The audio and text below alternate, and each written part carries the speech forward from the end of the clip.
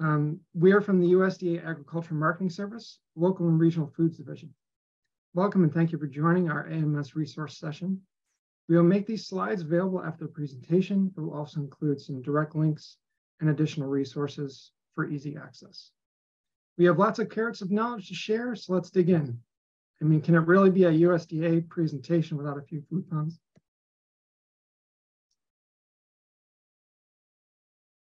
Our agenda today, I'll provide you a little background on our local and regional foods division. Yvette will provide information about our grants and other opportunities. I'll tell you about our architectural technical assistance. Danielle will speak about the launch of our regional food business centers. And Brittni will provide information on programs and support for urban agriculture.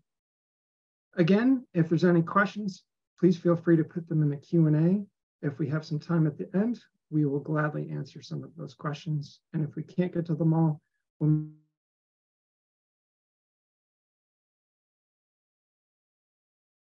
it seems like Ron is experiencing some technical difficulties, so I'll just get started and continue the presentation. I am not able to change the slides. Kinda, I don't know if there's another presenter. No worries. Hopefully he'll be able to come back on. Go ahead. Okay. Well, we won't be able to see the slides. I don't have access to it because it is on his computer, but I'll speak broadly to the Local and Regional Foods Division mission. We call it LFRD. Let me see actually if I can share. Give me 1 second, because I know he did say he was having some issues earlier on. Okay, this is...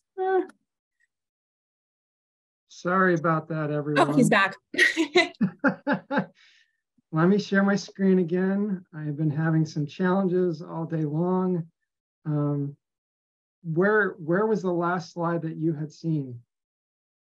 We were just about to move into the Local and Regional Foods Division mission. Okay. Sorry about that, everyone.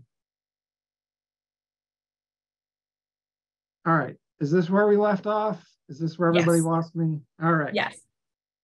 So you may have noticed in the past as the Marketing Services Division, we have a new name. It fits a little better with the work that we do. Our mission may have not changed, but our branch definitely has. We are now 3 branches strong. We are research, outreach and technical assistance, and the regional food business centers. And our team continues to grow to meet the growing demand of the local regional food sector. Many think the local and regional food system work in the USDA is new, but its support for direct markets has been steadily building since the Farm to Consumer Direct Marketing Act of 1976.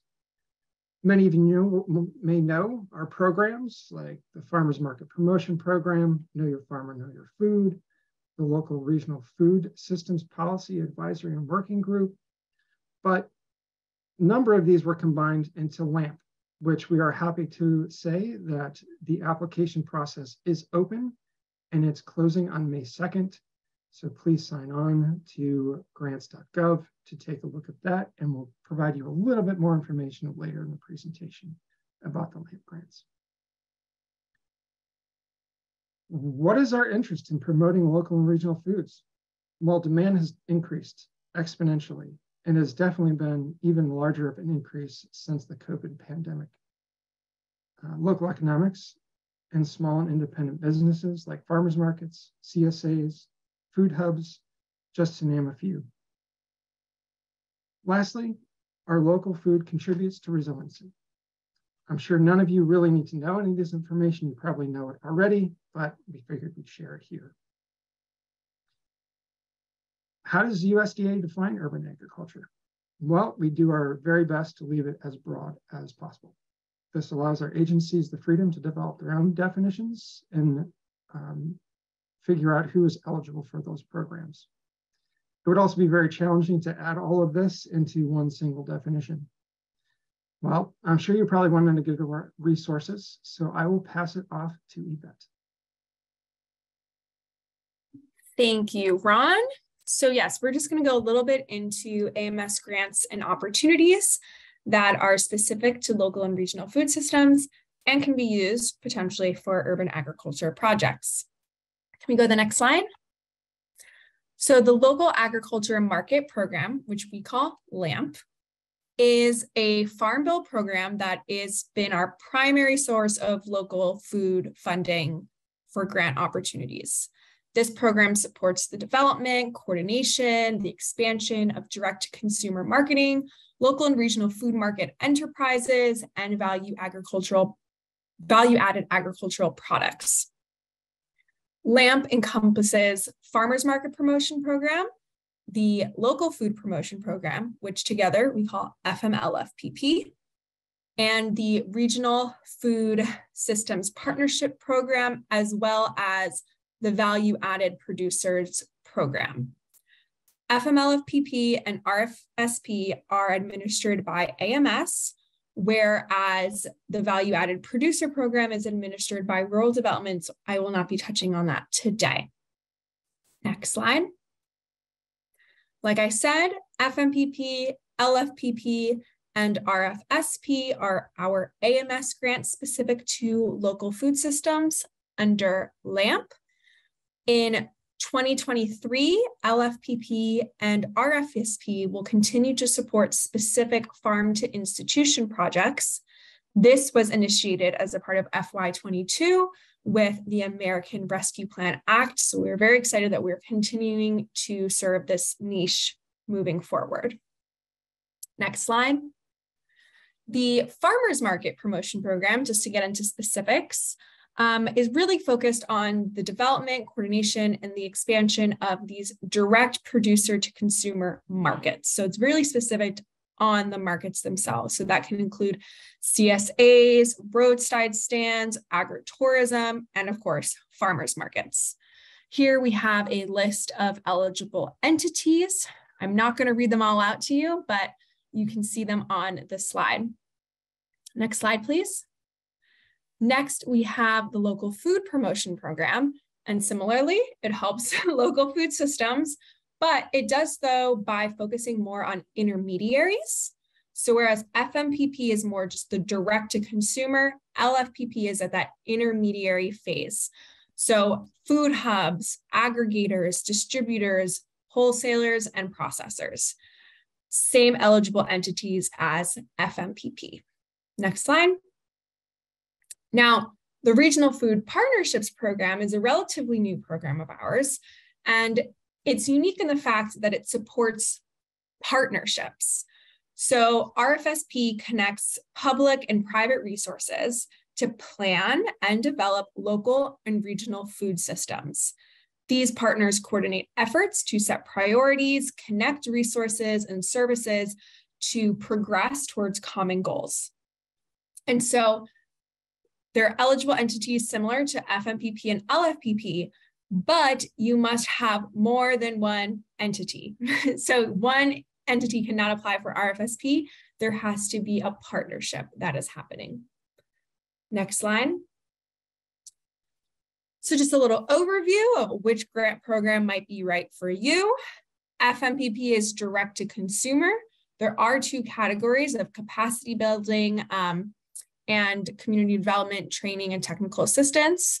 There is the Local Foods Promotion Program, LFPP. Like I said, it is the more intermediary focused grant. There is both planning and implementation. And then RFSP, like I said, is focused on partnerships. And all projects should show existing evidence of community support and engagement. Next slide. So like Ron said, LAMP is officially open. Very exciting, happened last week. So it is officially open and the application period ends May 2nd at 11:59 p.m. Eastern Time. You can check out our website for more specifics on the RFA, for eligibility details, and more about the grant specifics. What is new for fiscal year 23 is a new streamlined turnkey program track, which is being piloted for FMPP and LFPP. This turnkey program track, we are calling it, is more of a simplified process of an application for specific project types. And you can find more about this new way of applying on our website. Next slide. Sorry, next slide, Ron, please. Oh, he might be frozen. Have issues again, go ahead. Yeah, that's fine. So I was just going to mention that we have something called the LAMP Navigator. And the LAMP Navigator is this dashboard that you can use to see how many people have applied in your region for specific LAMP AMS grants. And it's an interactive map dashboard, could be helpful if you're interested in applying for one of these LAMP grants, or if you're just curious about where our funding has gone and the types of projects. You can also filter out by project activity types, so you can see how many have done farm to institution, how many have done marketing and promotion, and the dashboard will filter it out for you and show what you need, give you some totals. I do not have the slides, but next up, we're going to talk about research. Like Ron said, we have our 3 branches. We have research branch, outreach and technical assistance branch, as well as our regional food business centers branch. One example of some research that we are doing is a cooperative research agreement with University of Maryland Eastern Shore and Florida A&M University to better understand the barriers to accessing USDA AMS grants for historically underserved communities. And then understand these barriers and then work to take action to rectify these inequalities. This project is taking a community-centered bottom-up approach to the research. Year 1 is data collection and synthesis, and the data collection is done through a wide network of community partners across the country. And year 2 is using these same community partners to create outreach materials and technical assistance based on the findings of the year 1 data collection and synthesis. This project is underway. We are wrapping up year 1 as we speak. So it'll be interesting to get our findings as we move into phase 2 for the creation of these outreach materials. Sorry, some other examples. Hello. Sorry about all the technical difficulties, everyone. Ron, we are at the turning research into actionable learning slide 19. Okay, so you've taken control of the slide. All right. Well, no, I do not have the slides, but I know where we are. Okay. I guess this is a prime example of challenges with internet service in rural areas. There you go. I'll just get, yeah, here we are. Ooh. So slide 19.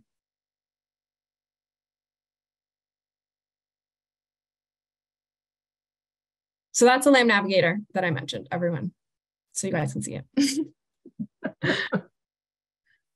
I put the LAMP website link and the Navigator link in the chat. Thank you so much, Kinda. And then this was the research agreement that I just talked about with the underserved communities, and we are right here. Some more research projects that we have done. An example, in 2017, we worked with the Niche Meat Processor Association Network to assess 20 years of public investment in local meat and poultry processing. And we, from that research, created a series of case studies and fact sheets that are available to the public. Another example of a research project that we did was the Promise of Urban Agriculture with Cornell University Small Farm Program. This report explored the challenges and the circumstances required for urban agriculture to become commercially viable. The research focused on 14 commercial urban farms and evaluated factors that contributed to or hindered their successes. Next slide. Our second branch is the Outreach and Technical Assistance branch. So in addition to being a funder of research, we also provide direct technical assistance and develop resources that reflect the needs of food system stakeholders. Next slide. And so that project that I just mentioned, the Promise of Urban Agriculture, actually has a second cooperative agreement. We received such great feedback on the first study that we published, and people said, these learnings really need to get out there. And so we are partnering again with the Cornell University Small Farm Program, as well as Rooted in Wisconsin, to take the learnings from the report to develop training modules for urban farmers, city planners, policymakers, nonprofits, and universities. The project team has traveled across the nation to collect more stories, develop videos, story maps, and tools for an interactive set of trainings for urban agriculture stakeholders. And that should be coming out relatively soon. We are currently in the pilot phase for that project. Next slide. And so we're also a technical assistance provider. One example, like I said, the LAMP Navigator, which we discussed. We also have the Seeds of Success, which broadcasts successful stories of AMS grantees, their learning, so that other people can learn from their successes and challenges. We also have wholesale market and facility design, which Ron is going to discuss because he is one of our architects. Hi, I am the lead architect for our wholesale markets and facility design program. This program actually predates our local and regional food systems development division with the Agriculture Marketing Act of 1946. Back then, we were a number of architects and engineers who focused mainly on wholesale markets and terminal markets in the distribution network across the US.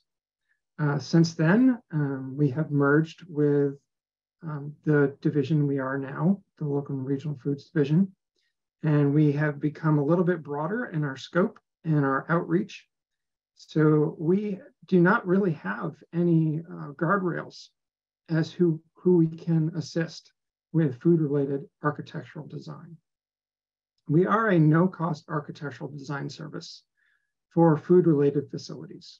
Again, we started with wholesale and terminal markets, but now we reach every sector with a simple farmers market tent setup to a 100,000 square foot or more distribution center and everywhere in between. We are strictly a architectural design service. So we do not get into any mechanical, electrical, plumbing. We don't get into any of the engineering services, but we do provide programming, floor plans, elevations, sections, and even 3D renderings, which come in very handy when you are looking to attain funding. Again, we serve a number of different building types, from farmers market tent setups to large industrial buildings and everywhere in between. We do have a team of 3 architects. These are a first come, first served basis. We do serve the home nation with this program, and our services generally run about 2 months from receipt of a technical assistance request, which we will also share along with this presentation at the end. I will pass it off to Danielle. Hi, everyone. My name is Danielle Barber, and I have the opportunity of highlighting the regional food business centers. And here at AMS, we are all excited about the regional food business centers.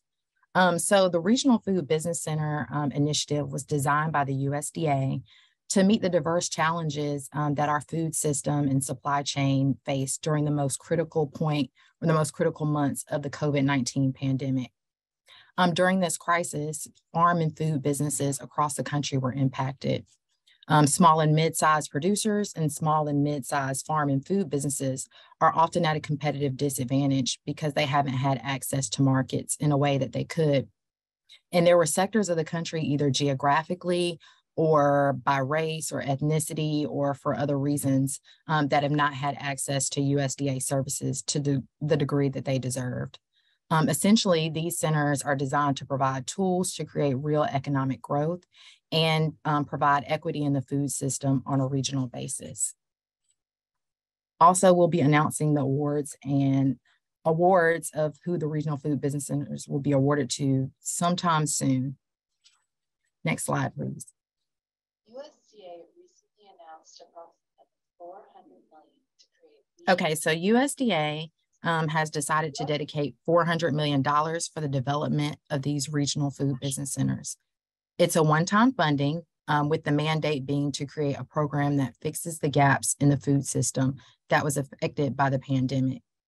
At least 6 regional food business centers will be funded, with the priority areas being the Southeast and Delta, Appalachia, the Colonias region, and there will also be a national tribal center. So applicants will propose a geographic region that reaches at least 3 states or territories and has a 400-mile radius. Regions don't need to be geographically continuous. For example, they can be in multiple states or territories that have similar needs or locations outside of the lower 48. To transform the food system, we must help small and mid-sized producers and food businesses, including employee-owned and cooperative businesses, access more and better markets.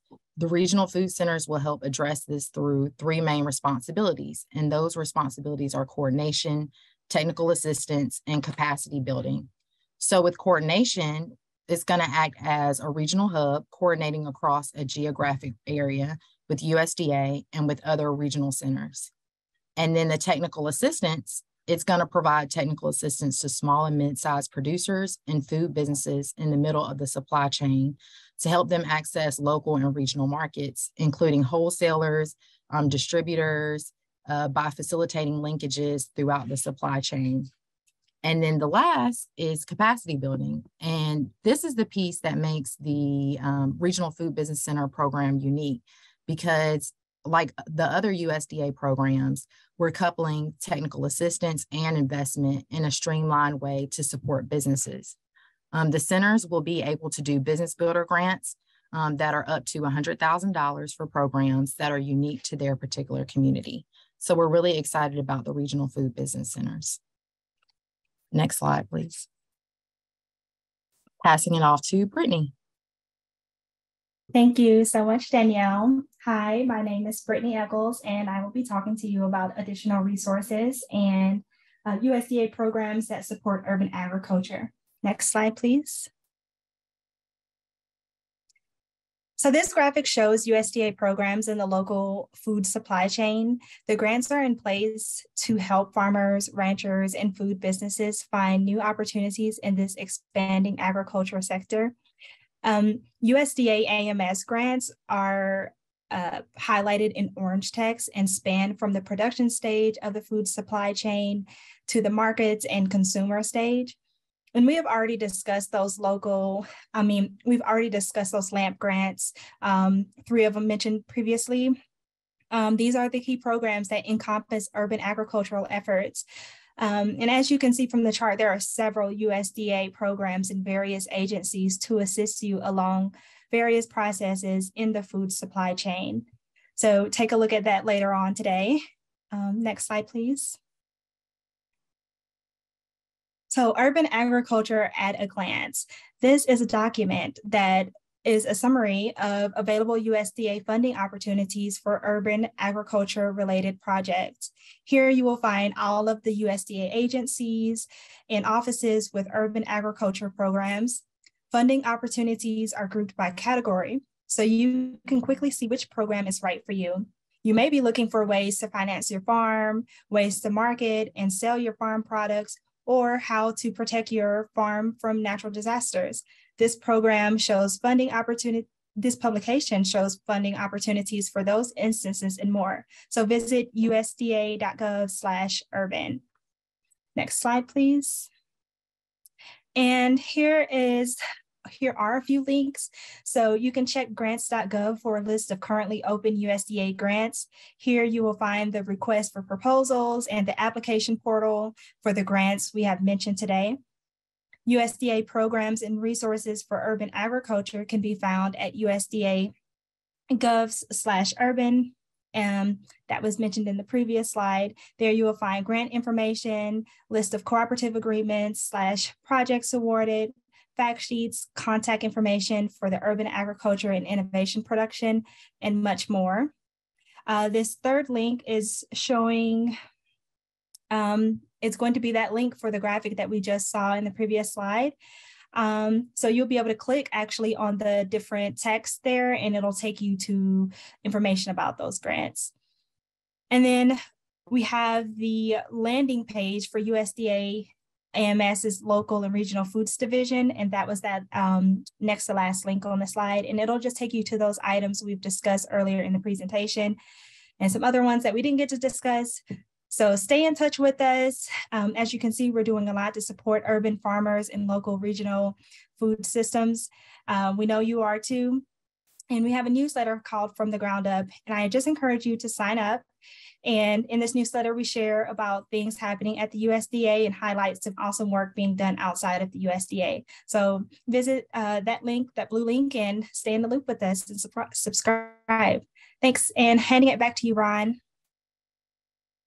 Thank you all. Sorry we don't have time for questions due to my